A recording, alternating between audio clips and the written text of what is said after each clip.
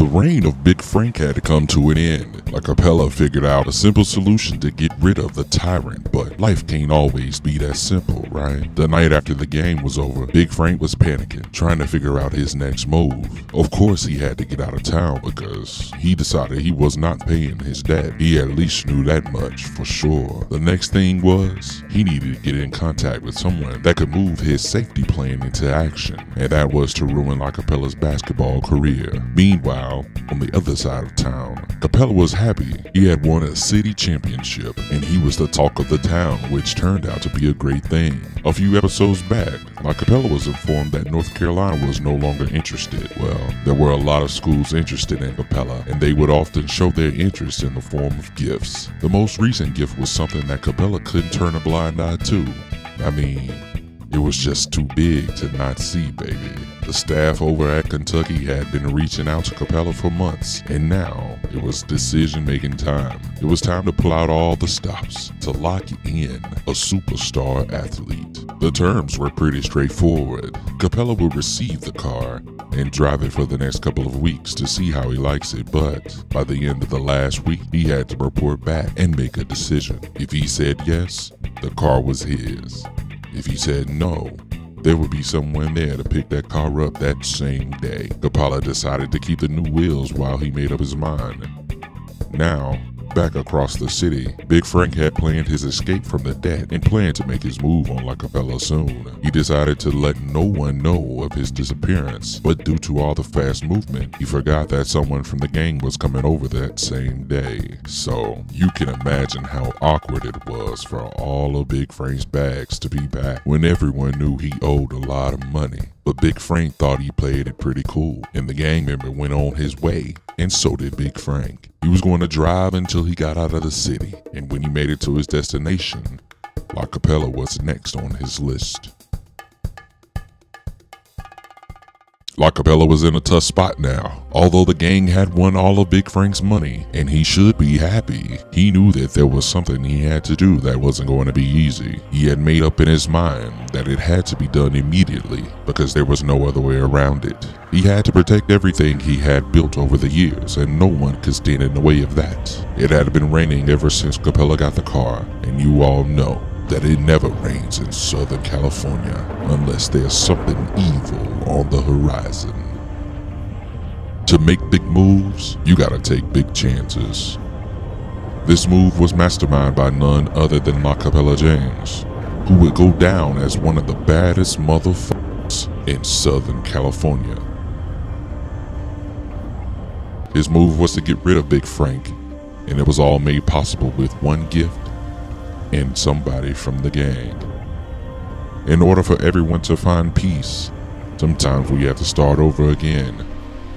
In order to break out of old habits, we have to remove ourselves from the things that trigger that habit. Paula had devised a plan to rid the city of a bad habit, and he knew he had to remove that trigger. They wanted peace, so it was time to start over by any means necessary.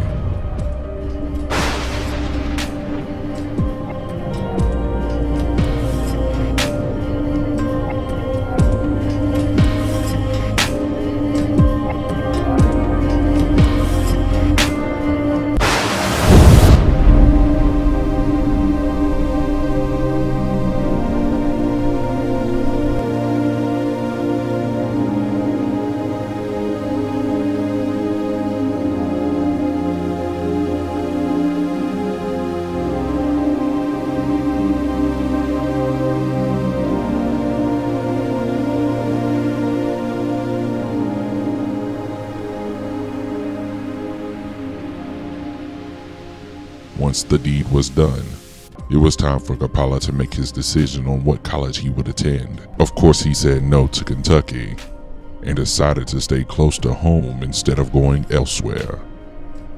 After all, he had a city to run.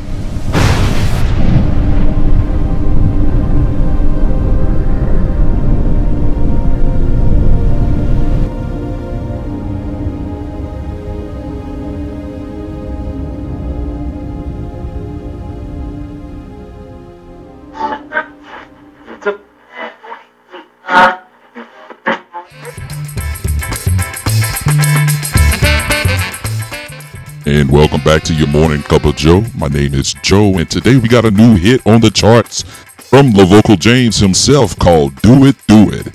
It's taking over the city one spot at a time. Only on 105.9. Ooh, yeah. Hey! Do it, do it. Do it. Bitch, do it. Come here. Bitch. Ah! Do that ass up. Do it. Do it, do it. Ooh. Do that ass up. Don't you stop. Drop it like it's hot. Oh, yeah. Do it, do it. Give me them horns. Do it, do it. Oh, yeah. Gotta do it, do it. You gotta do it, do it. Don't you stop. Just drop it like it's hot. Yeah.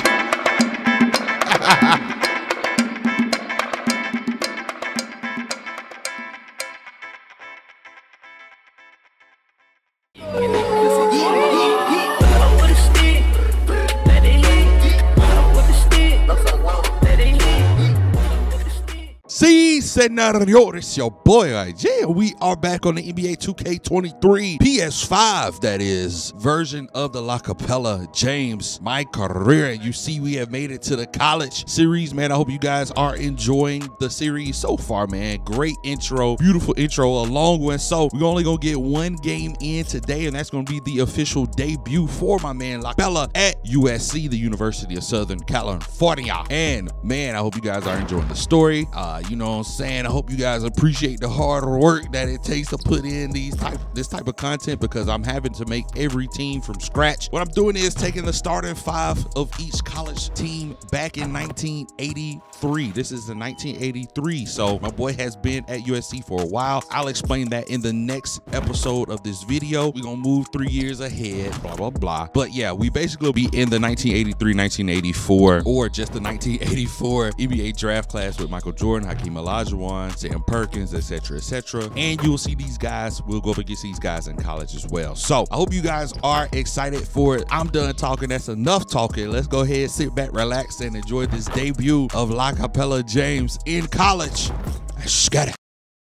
Welcome to CBS. We got some great college basketball for you. And listen, the Kentucky Wildcats are going up against the USC Trojans.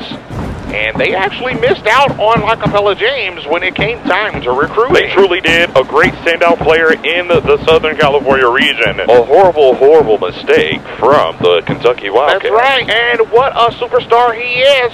Let's go ahead and get into the gameplay. Chat, sing it for the one time. Jump ball, get it, get it.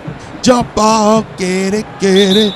Jump ball, get it. Oh, Lord. Let's get right into the action, chat.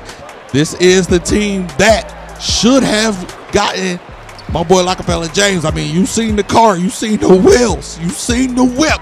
That thing was looking beautiful, man, I might say. And look, from that first bucket of my man's college career, collegiate career, wherever you want to say it, hey, these boys in Kentucky really needed him desperately, and they are missing out. What a journey it would have been. You know what I'm saying? What a legacy it would have created for Kentucky to get my boy LeCapala. But he decided to stay home. You know what I mean? True blue. You know what I mean?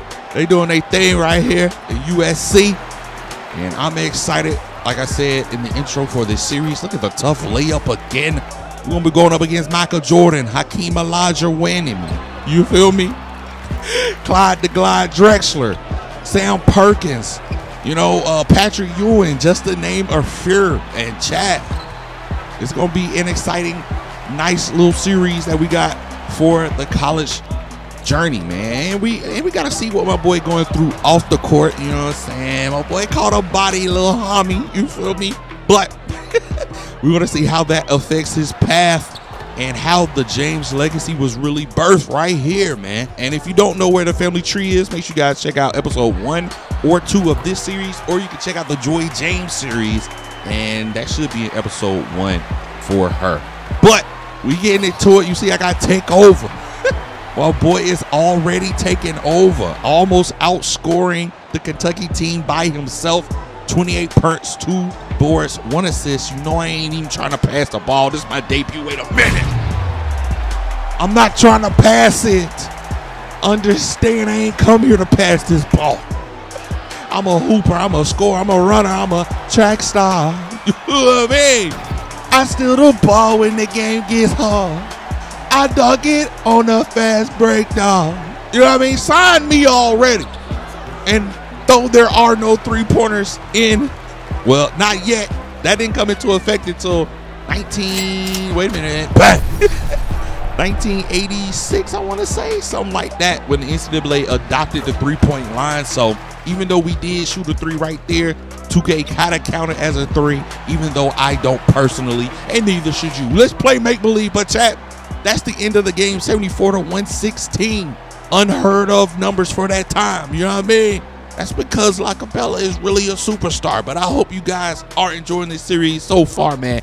If you are, make sure you guys leave this video a thumbs up, subscribe, turn on post notifications if you are new to the channel and you want to see some more NBA 2K content just like this, and I got you guys. But until the next one, man, peace. Court of Scoot and Dame sounds crazy. It sounds ridiculous, and I hope Damian Lillard is excited to be able to get some of that weight off his shoulder, especially as far as scoring goes. Scoot's gonna come in hungry, I know it. That's why I went ahead and put my boy Scoot on the Portland Trail Blazers. You see it now. If you're new to the channel, you're just now checking this video